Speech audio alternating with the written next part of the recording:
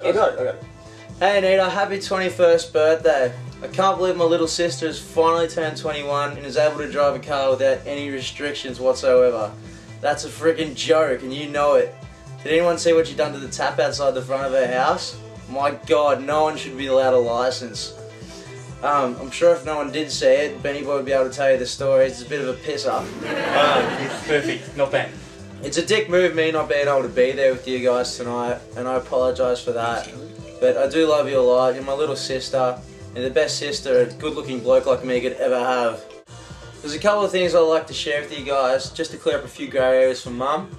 I'm sure Anita remembers when she was about 10, and she went to church sick as a dog on a Saturday night. Mum was a little alarmed. Anita was a little bit queasy even, a little bit dizzy, and able to sleep on call. Mum didn't know any better, but her little princess and a mature prince of a son had been snooping around Nornor's garage earlier on that evening. We come across the bar fridge and it happened to be loaded up with 6 VB stubbies. Maybe Anita didn't remember, but I'm sorry, Mum. I remember when we were 5 and 7, my favourite thing in the world was Batman. It was my new and most awesomest favourite toy. He was black and blue and he specialised in underwater crime. One day I went to play with my Batman and he wasn't where I'd left him last. I ran to Mum in panic for my superhero may have been in jeopardy. Only meters away down the hallway I saw a little blue eye looking out of the door and a little hand holding a little black and blue Batman waving it.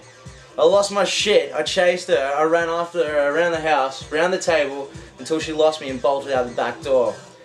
I was about to explode when Mum pulled me up and said, "Paul, relax, go sit down and watch some TV, and I promise your Batman will be fine." Mum was right.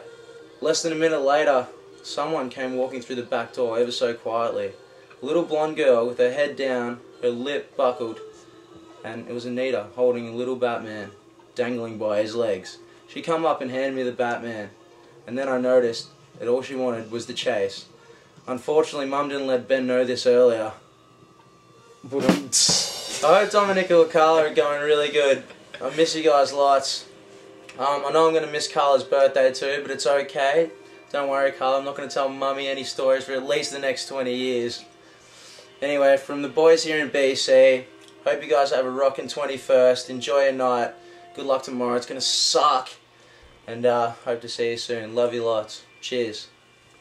Cheers. Cheers. Happy 21st. Happy 21st, Happy Anita. 21st, Anita.